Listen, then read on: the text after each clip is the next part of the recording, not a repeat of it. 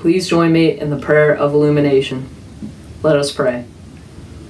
O Lord, your word is a lamp to our feet and a light to our path. Give us grace to receive your truth in faith and love, and strength to follow on the path you set before us. Through Jesus Christ. Amen. This is a reading from Acts chapter 4, verses 5 through 13 and 18 through 20. The next day, the council of all the rulers and elders and teachers of religious law met in Jerusalem. Annas the high priest was there, along with Caiaphas, John, Alexander, and other relatives of the high priest.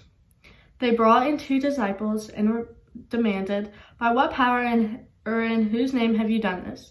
Then Peter, filled with the Holy Spirit, said to them, "Rulers and elders of our people, we are being questioned today because we have done a good deed for a crippled man. Do you want to know how he was healed?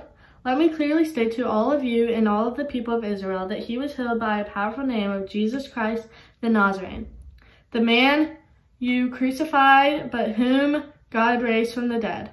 For Jesus is one referred to in the scriptures where it says, 'The stone that you builders rejected has now become the cornerstone.'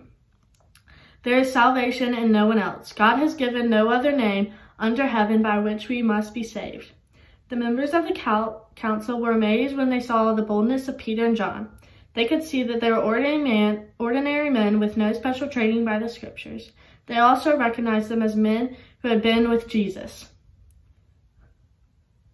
So they called the apostles back in and commanded them never to speak or teach in the name of Jesus.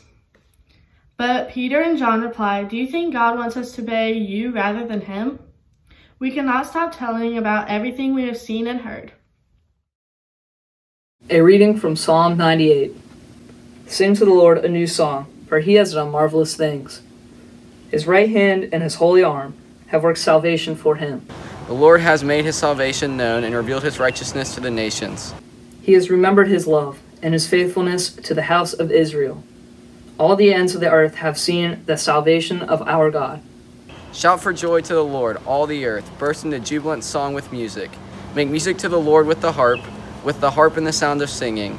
With trumpets and the blast of the ram's horn, shout for joy before the Lord, the King. Let the sea resound and everything in it, the world and all who live in it. Let the rivers clap their hands, let the mountains sing together for joy.